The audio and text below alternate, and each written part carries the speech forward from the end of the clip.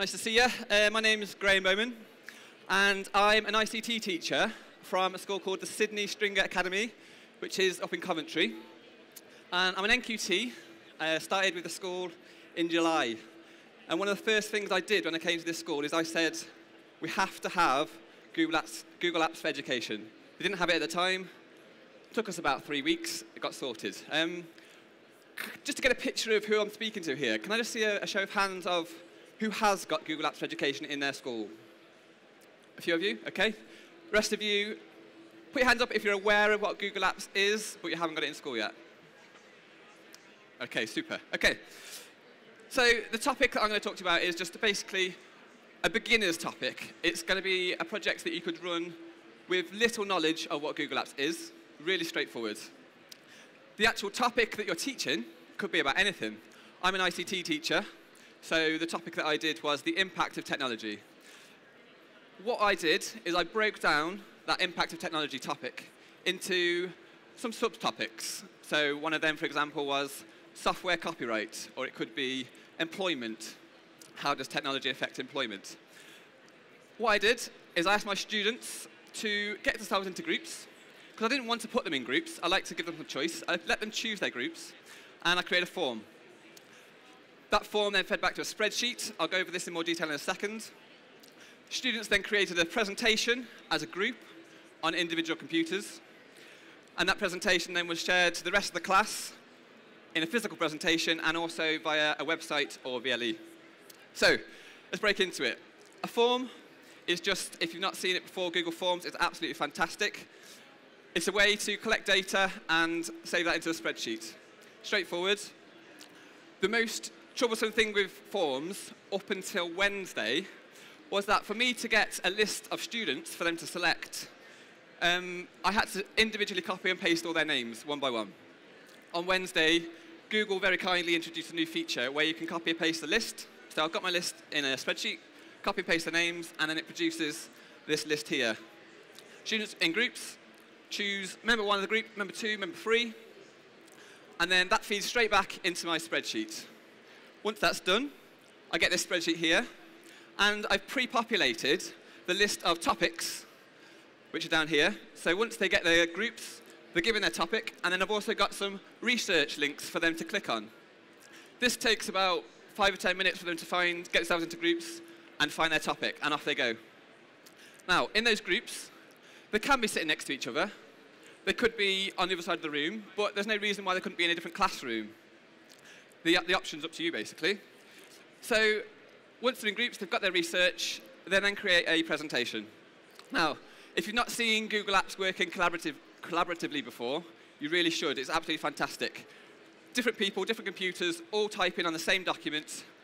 It can get a little bit messy, so that's one of the issues you need to work around. And I've got some tips for how to do that in a moment. I found, because I've taught ICT before just using PowerPoint, in groups of 2 or 3 crowded around one computer, it's awkward, let's face it. Trying to get them to collaborate with each other is difficult. It tends to be one person taking over, the other 2 sitting back watching what's going on. In Google presentations, in Google Slides, all students can work on the same presentation, but maybe on a separate slide. So they're all working together, but on their own subtopic. Means that you can keep your seating plan if that's important. Keep them in their designated seats. They don't have to speak because they can comment on the document. Comment about what should be improved, who's working on. I'm working on this bit, which bit are you working on? All can be done via comments in text form. And also, if they don't manage to finish the presentation, their work is all online. They can all carry on to work on that same document from home, and it's automatically ready for them when they come back to school the next day. So I'm going to play you a video in a second, and this is 2 of my students that I was working with about their experience of this short project. Okay, here we go. So, Adelisa, how have you found using Google Docs today? It's been really easy because, it's just like PowerPoint, but it's different because you can share different documents and do it together. Because, if you were to do it on your own, you do maybe one or 2 slides in about an hour. But with teamwork, you can do about 3 or 4. So, Christo, have you enjoyed it? Yeah, I've enjoyed it a lot. Okay, great. What about you, Jay? Have you had any problems today? We had a problem with other people changing the other slides and deleting other people's work, but we overcome that by assigning slides to certain people so that they couldn't mess with other people's work. But it's the same as PowerPoint, so it's really easy to use, and I can share my work with other people and they can do it at home. Super. So has it helped you in your work, you think? Yeah, it's helped us as in we can ask you questions, and if we don't get the work, we can just leave the slide blank and you can go on and like write a tip or something to help us. Okay, great. So good thing then? And the good thing is it's exactly the same as PowerPoint, except for we can all work on it together, being in different workstations. Right, so key features there. They're all working on the same document together. I can comment on their documents. If I don't think that a particular slide is up to scratch, I can make a comment to them while they're working on it. I don't have to wait until they hand it in to me. And the simplicity of it is so amazing. I deliberately made a point of not telling my students how to use the software. I said, this is your login detail, this is how you share, go ahead and do it. And there weren't any problems at all. They were all used to using PowerPoint and presentation software.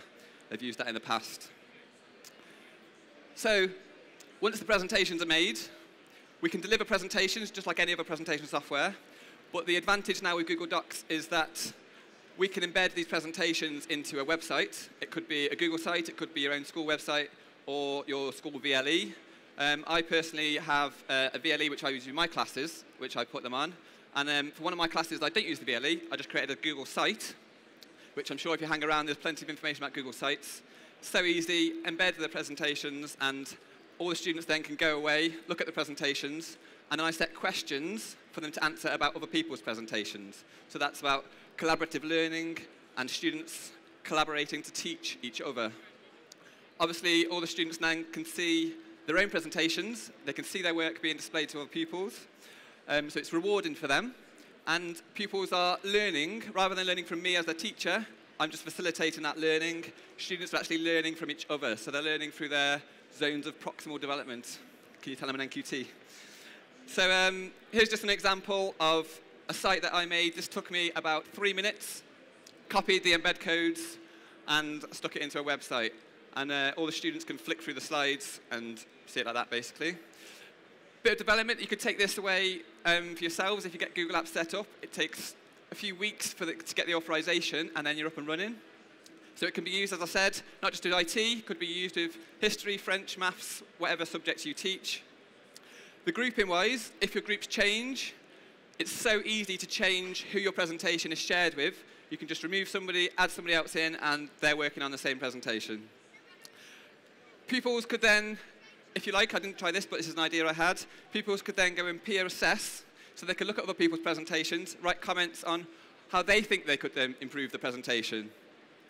Or if you assign more pupils, or more able pupils, sorry, to a presentation that's probably not up to scratch, you could then ask those pupils to make improvements themselves. So you're integrating higher able and less able students using differentiation. So that was peer teaching and collaboration using forms and slides. I hope you enjoyed the presentation. My Twitter is on the board here. If you want to go to my Twitter, you can download the slides if you want to have a look at the video again. If you want to have a look at the examples, I put an example here of a website that's sharing presentations. That's my Twitter. And if you've got any questions, I've got a few minutes that I could take some here. Or if you'd like to come over, I'm quite happy to hang around for a bit if you've got any questions. Thank you very much.